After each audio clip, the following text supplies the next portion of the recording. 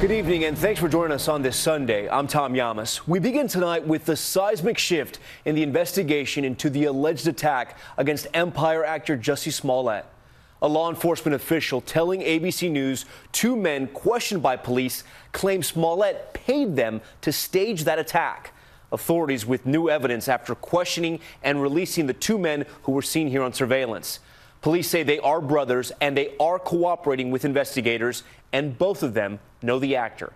Smollett releasing a statement fiercely denying the claims. Authorities now urgently asking to speak with him. ABC's Ariel Reshef leads us off. Tonight, police telling ABC News the 2 brothers seen in this surveillance video claim Empire star Jussie Smollett paid them to carry out a fabricated homophobic attack. Sources say detectives are actively investigating that allegation. Who the would make something like this up or add something to it or whatever it may be? I can't even, I'm an advocate.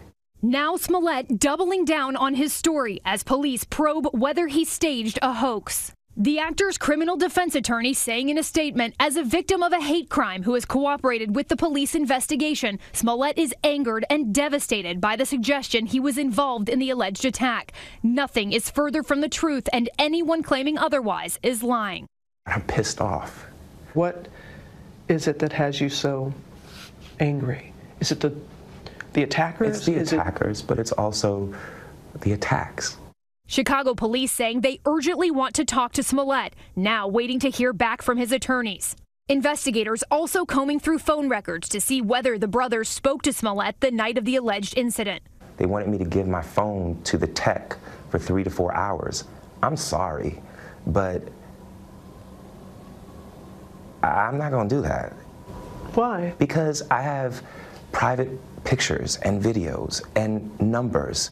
The brothers now said to be cooperating with police after being confronted with evidence they bought the rope found around Smollett's neck. Authorities confirming they had a previous relationship with Smollett. The star telling our Robin Roberts earlier this week he was sure the men in that shadowy video were his attackers. I don't have any doubt in my mind that that's them.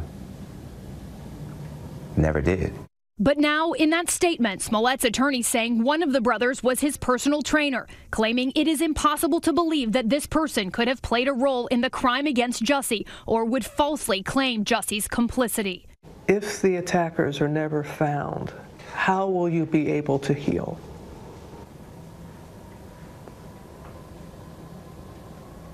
I don't know.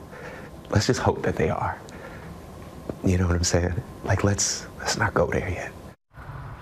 All right, Ariel Reshef joins us now live on set, and authorities still want to talk to Smollett. That hasn't happened yet, and if he is convicted, he could face some serious prison time. He sure can, Tom. A lot of people are asking this question, what could happen here? Smollett could face charges for filing a false police report. That is a felony in the state of Illinois, bearing a punishment up to 3 years in prison.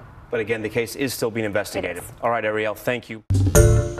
Hi, everyone. George Stephanopoulos here. Thanks for checking out the ABC News YouTube channel. If you'd like to get more videos, show highlights, and watch live event coverage, click on the right over here to subscribe to our channel. And don't forget to download the ABC News app for breaking news alerts. Thanks for watching.